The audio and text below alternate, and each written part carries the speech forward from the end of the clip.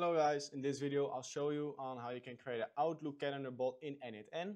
This bot will be capable of creating events, deleting events, update events and get all events. I will first do a quick demo on how this bot works, and afterwards I will show you on how you can create this workflow yourself.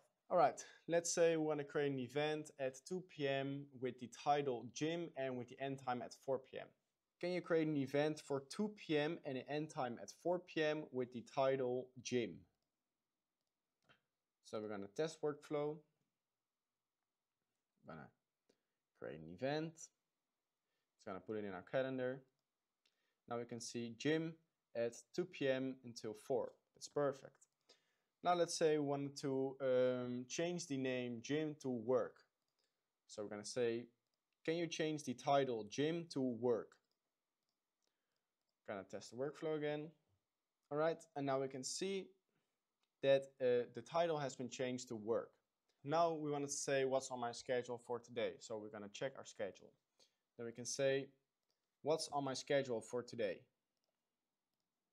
Then we're going to run the workflow. Then it's going to say we have work, start time is 2 p.m. and the end time is 4 p.m. And let's say we wanted to delete the event. So then we say, can you delete the event work? The workflow is done. Then we can look in Telegram. They say the event titled work have been successfully deleted. And then in Outlook, we can see that it has been deleted from our schedule. Now we'll look into how you can create this workflow yourself. First of all, you got to do a on-trigger Telegram message with the trigger on message. You obviously got to connect your credentials. After the Telegram trigger, we have a switch node here that's going to look if it is an audio message or a text message. I've also created a video on this, so I will link it down below. But then in the AI agent, we do just a quick prompt. The text is json.text and the system message is just the basic system message. Today is now and add 1 hour to all events start and end time when being asked about to get events.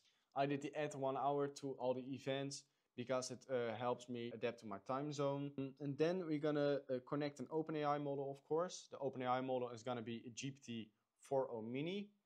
I did this because it's just the fastest and the most cheap. I added a bit of buffer memory. And then we're gonna do the first tool, and that's the create event tool. Then first of all, we're gonna add our Microsoft Outlook credentials. Then the tool description, we're gonna do set automatically.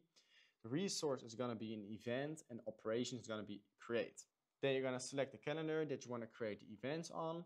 And the title is gonna be from AI title. What from AI does is that it's gonna look into our prompt with the AI agent, and then it's gonna see, okay, what is the title, what is the start, and what is the end, and then it's gonna fit the data perfectly within all the slots. So from AI title, the start is gonna be from AI start, and the end is going to be from AI end. Then it will look into what the start time is, the end time, and the title. For the second tool, we're going to do delete event. The delete event is going to be event, resource, and operation delete. And you're going to pick your calendar there, which you want to delete events from. And the event ID is going to be from AI and then ID. And then the description is the ID that matches the event ID. Then the get events tool. The get events tool is going to be resource event, operation get many. But the calendar is going to be our calendar that we want to select. This, for me, it's the calendar. And I'm going to do return all because I want to see all the events that I have for the specific day. Now we are going to do update event. And update event looks a lot like the create event. So the update event is going to be operation update. Calendar is obviously your calendar that you want to update the events on.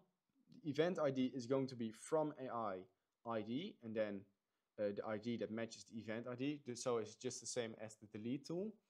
And the end is going to be from AI end, the start is going to be from AI start, and the title is from AI title.